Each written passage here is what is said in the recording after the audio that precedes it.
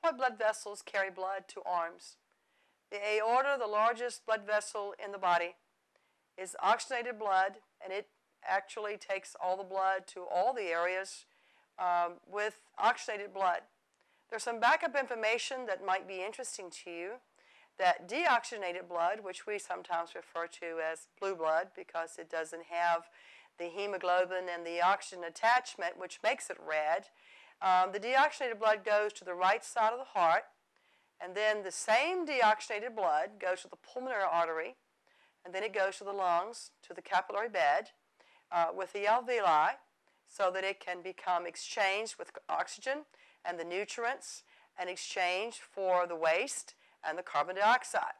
And then it goes to the pulmonary veins and to the left side of the heart. After it gets to the left side of the heart, it goes to the aorta, to the head, the arms, the legs, and the organs. So the aorta is the one that takes the blood vessels to the arms.